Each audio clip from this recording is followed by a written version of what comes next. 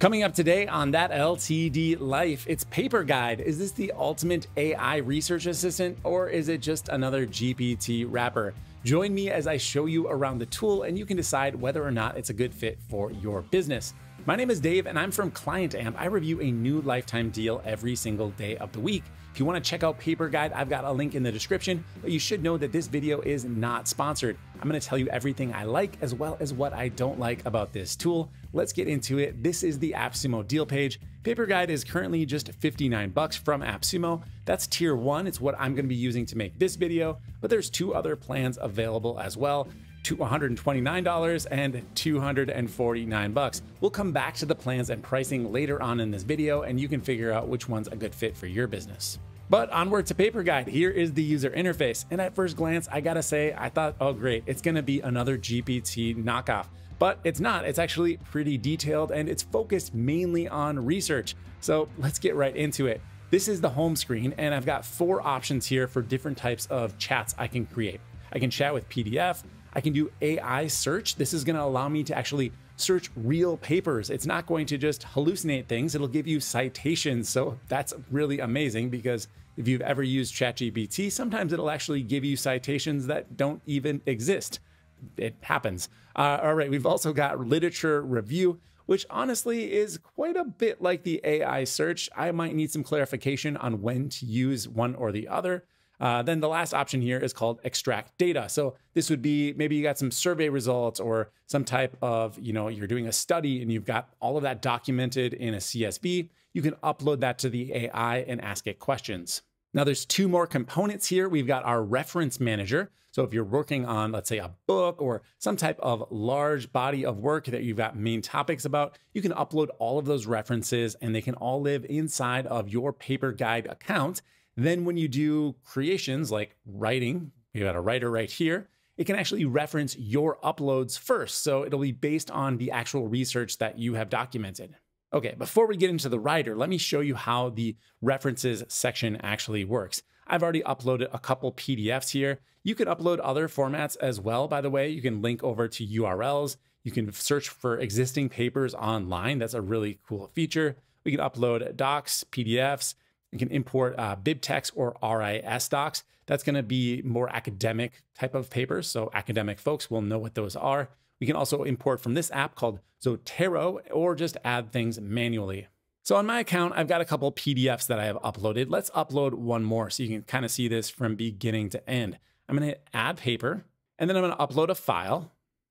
And I've got the manual for my camera here. I know that's not very academic, but it's a PDF that I have on my computer. I'm going to go ahead and upload that. You can see it's working over here. And when this is complete, I should get a little check mark. Now, one little bug report that I did encounter is if you upload a file that's too big, it's not going to process it. So the manual for my camera is about 6 megabytes, no problem. I also uploaded the beginner's guide to DaVinci Resolve. That's about 25 megabytes, no problem. But when I went much bigger, actually quite a bit bigger, I have the full manual to DaVinci Resolve, which I think is like 150 megabytes, really big. Could probably compress it to get it smaller, but it actually threw me an error when I did that upload. So just something to be aware of if you have huge documents, maybe with like very detailed anatomy drawings or something like that, and they're just ginormous file sizes, it might not be able to upload. Now with my AppSumo tier 1 plan, I'm supposed to have 20 gigabytes of storage. It doesn't indicate if there's a max file size, but I'm definitely running into that. So something that's very important when you're doing research is to keep your references organized. And I'm happy to say that PaperGuide has a couple of options here that are both pretty strong. First of all, we can just do normal old folders. So you can see over here, I've got all papers. I created a folder called video editing. And inside of this, I don't have any documents. So let's go ahead and move some of my existing documents that I've uploaded as references into that folder. So if I just click on the triple dots over here, I can choose add to folder.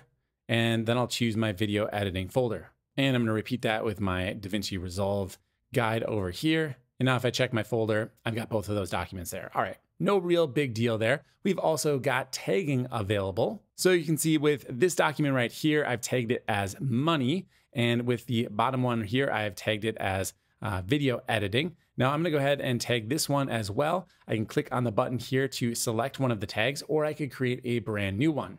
So let's go over to tags. I'm going to choose new, and I'll just call this manuals. I'll choose a new emoji here because that is the primary indicator of what the tag actually is. It's not going to say the word until you hover over it. So choose emojis that make sense.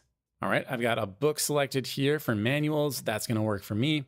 And you can see that I've got the tag living over here. So let's go ahead and add it to my recently uploaded file. All right, so this is all kind of like basic computer functionality. No big deal, but honestly, a lot of these GPT wrappers don't even have this sort of thing. So I was thinking, okay, these folks did a pretty good job here of just adding in that kind of, basic tool that we expect to see. And then I figured out, hey, you can actually do so much more in this section. So let me just click, for example, on this Profit First summary. Profit First, if you don't know, is a way to organize your business income.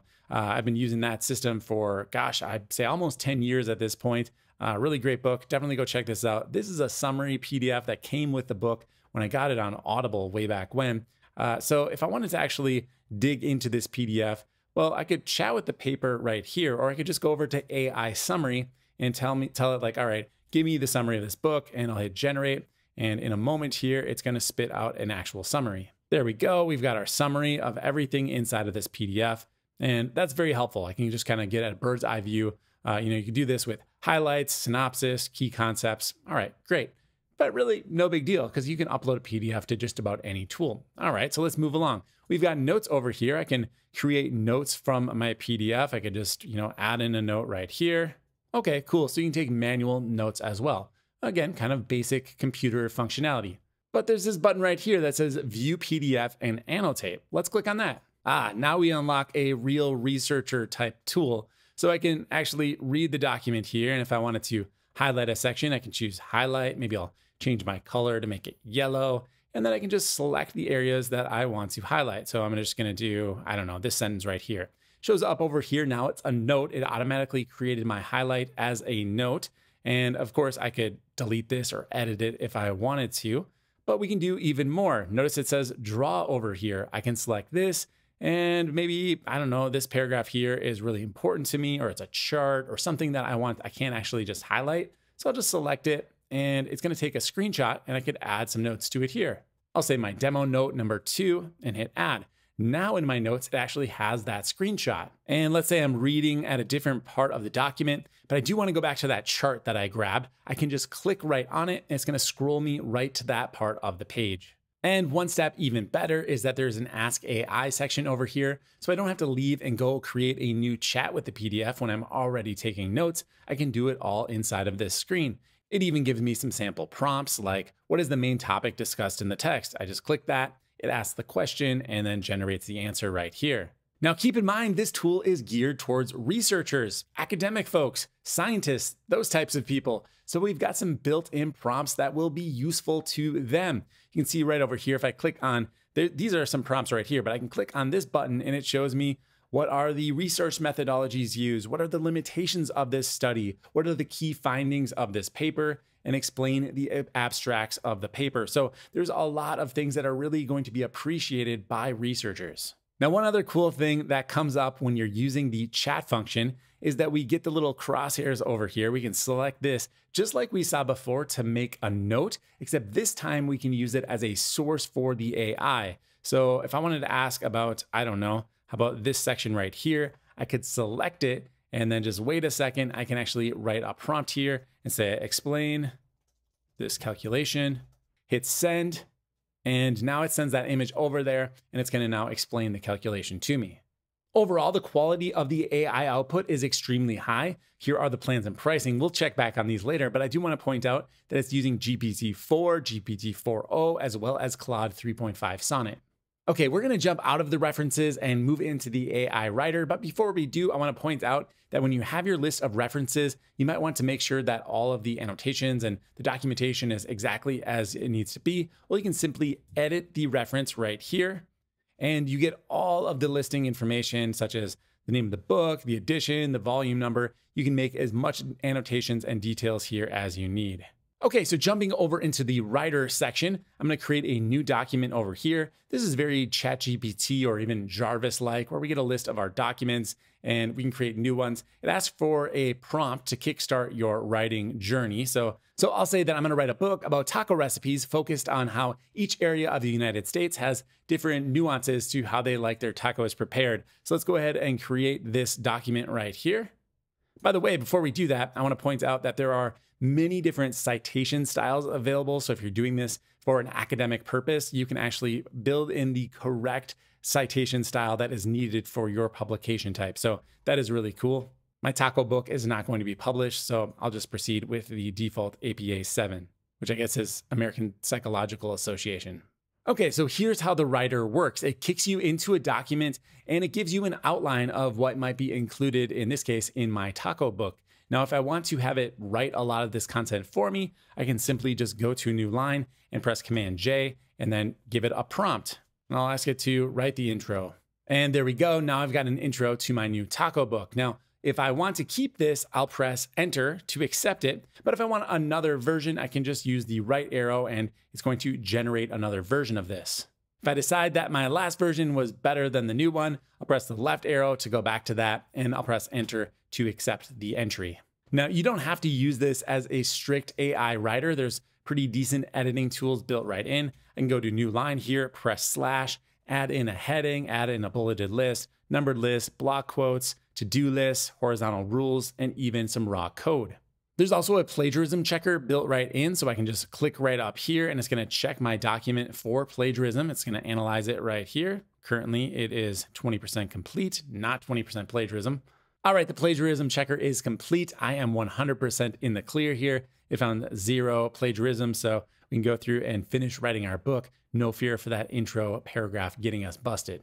Now, obviously, I'm not insinuating that you should do research in this style, just having AI write it for you. What's really cool is that you can do all of this research by citing actual papers. So let's dig into that. For this, I'm going to go back to the home screen right here just to show you how it's going to connect up to this workbooks section. So I'm going to ask the AI, what is the minimum amount of protein required to build muscle? And let's go ahead and search this. Now, the cool thing here is it's not going to just hallucinate an answer. It's actually going to go out and find some citations. So here we go. I've got my answer and it's from top relevant papers. And my answer is it takes 0.54 grams per kilogram per day of protein to build muscle, particularly in older men. And it cites some references down here. I can actually open up these PDFs and they're linked. You can see in the lower left-hand corner, the sources. These are real sources. So this document here is about the amount of protein required to improve muscle mass in older adults. If I click on that, I go directly to download that PDF. And here is what that PDF looks like after it downloads. It's the right document. And if I want to chat with this document, I can do so right here. Just click the chat button. It's going to start a new chat directly with that document. No uploading necessary. It's able to pull it in and then go ahead and just start asking questions. Now, if I find that, yeah, this document is really, really helpful to me, well, guess what? There's a little button right here to add it to the reference manager. I click that and you guessed it, it's going to load this right into the reference manager over here. And we can now see the amount of protein required to improve muscle mass in older adults living in our references. How cool is that? Everything kind of comes full circle. So remember at the beginning of the video, I mentioned there's AI search and there's also literature review. I'm still a little unclear on exactly what the difference is, but if I do a literature review search, it actually creates something called a workbook for me. So let me show you how this works. They give you some sample prompts. I'm going to choose one of these. What are the long-term effects of social media use on mental health in adolescence? A great topic for anyone who has kids. I'm going to click that and it takes me right over into what's called a workbook. This is an amazing interface, especially if you're researching a particular topic such as this one right here. Well, what I can do is see all of the top papers and then whatever contents I deem interesting, I can highlight in a table down here and I can filter out things. And when I'm done, I can even export the contents. So here are all of the scientific papers cited in this left-hand column that's labeled papers. Then we've got the overall insights that have been gleaned from it, but I could add in additional columns as well, like maybe the methodology. I'll choose that. And it's going to use AI to go ahead and figure out what the methodology of each paper is. Or the funding source. If that's important to me, I want to make sure that the research is clean and it's not going to be corrupted. Well, I can see the funding over here on the right now. And maybe my table is getting a little bit big, but I could certainly dial this in to be exactly the information that I want. And I didn't mention it yet, but in this papers column, I can actually link out to the exact study. I can download the PDF. I can choose it as a citation, or I can add it right to my references library. So I'm going to do that just to show you that it gets added. This is a study of the correlation between social media use and adolescent mental health. We'll go over to references here, and there it is. Yeah, so honestly, the AI search and the literature review are so similar to me because I still get kind of that AI search result above the literature review that I feel like they could almost be a single prompt. But I do get now why there is two. It makes sense. So for example, here is the answer to my question. It says social media use in adolescence has a complex effects on mental health, and then goes on citing 7 of the top papers. So that's PaperGuide. It's a very impressive tool for research, and I love the AI capabilities, not getting in the way, but truly supplementing the actual behavior you're trying to do, which is research. So here are the plans and pricing available from AppSumo. Tier 1, $59. It's going to give you just 1 seat, 20 gigs of storage, 20 calls in 3 hours. So what that means is you'll be able to do 20 research inquiries in 3 hours, and then it would reset. Kind of like if you have a ChatGPT account, you might run into your limits and then you just got to wait for some time before you can use it again. We get 8 columns in our literature review, and we get 25 documents per extraction. If that's not enough for you and you need more research, well, go up to tier 2, which triples your storage. Now you get 60 gigs of storage, 50 calls in 3 hours before you get that rate limiting or hitting your cap and needing to wait before you do any more AI chatting. Then we've got 50 columns in our literature review. So you'll literally be able to add as many columns as you probably are going to need. We've got 100 documents per extraction. And then we also add in unlimited AI content humanizer and unlimited AI plagiarism checks. And the primary thing that changes when you go from tier 2 to tier 3 is now you don't need to work alone. You get 2 additional team seats for a total of 3 seats. You also get a little bit more storage, but everything else remains the same. So that is PaperGuide. What a cool tool. I really love how the developers were able to take the general concept of AI and then really niche down into research and finding a way to make AI truly useful to researchers. I love that. I hope to see more of that from AI tools rather than just more image generation tools and more document writing tools. This is really cool to see it more targeted. That's the way we need to be with AI. I believe the old saying is the riches are in the niches, and hopefully for PaperGuide, they find some paper themselves because I really like this tool quite a bit. I'm going to give it a 7.9. That's going to do it for this review. If you found this video to be helpful, I've got my AppSumo link in the description. It really helps me out when you click that before shopping over at AppSumo. Otherwise, click that like button, get subscribed if you're new, check out Client Amp for the free email newsletter, and I'll see you in the next review.